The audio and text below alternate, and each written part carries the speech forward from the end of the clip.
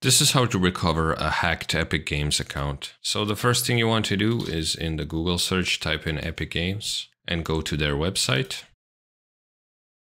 After that, you're going to click on support in the top left and then scroll a bit down and click on accounts and then scroll down and click on contact us.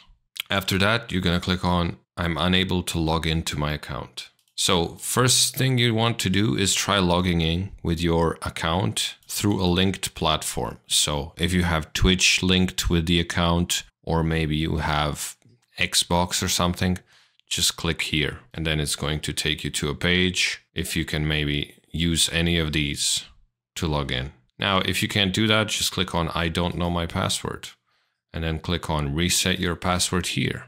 Then you're just going to put in your email here and click send email. And then you're going to get an email with a link to reset your password and set a new password. And that should generally help you. But if you can't even access your email, then the only thing you can do is submit a support ticket. So if we go back to the Epic Games support help page, scroll down, click on accounts, go down, click on contact us, and then I'm unable to log into my account. And if we click on I don't have access to the email on my account, I want to change it.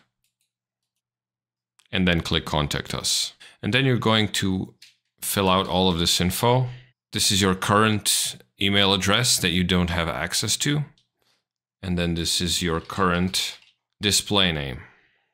Then click next step. And then this is going to be the email address that you want to use, the new one.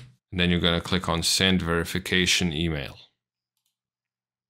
And then you're going to go to your email and copy this address and copy this code and paste it right here and click next step. And now you're going to fill out some more info like your first email address, which in my case is the same as the current one. So I will click yes. And then your first display name. This is optional, but the more info you provide, the higher the chances are of you recovering your account. And then if you have any connected accounts, you can click right here to add them. Maybe I have a Nintendo account, and then just type your display name and the approximate account connection date.